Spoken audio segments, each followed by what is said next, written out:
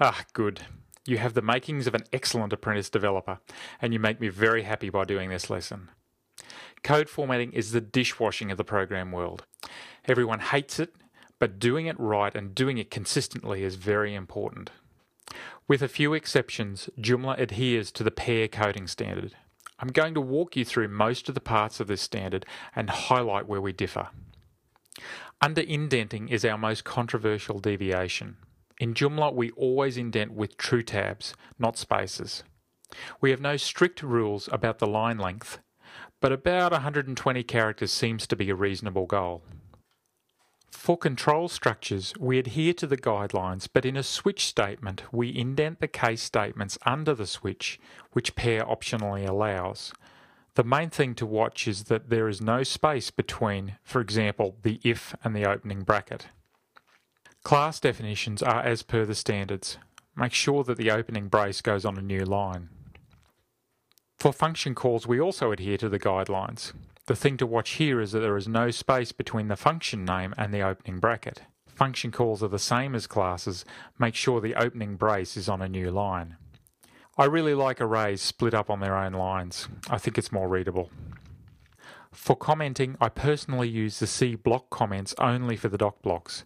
And if I'm making notations in the code, I tend to use a single line // even if it's a multi-line comment.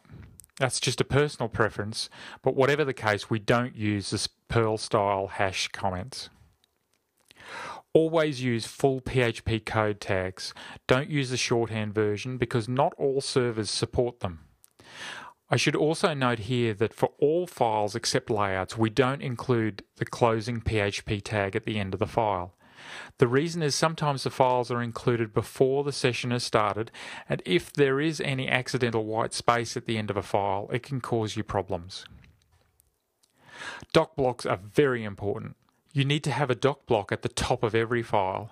You need one as a header for every class, every property and method in a class, and for every function call.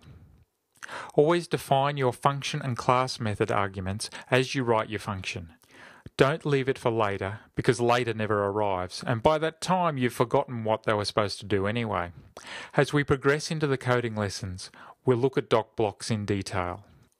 Name conventions are a bit hit and miss in the core of Joomla, but when writing new code for extensions, let's get into the habit of following the standard where we can.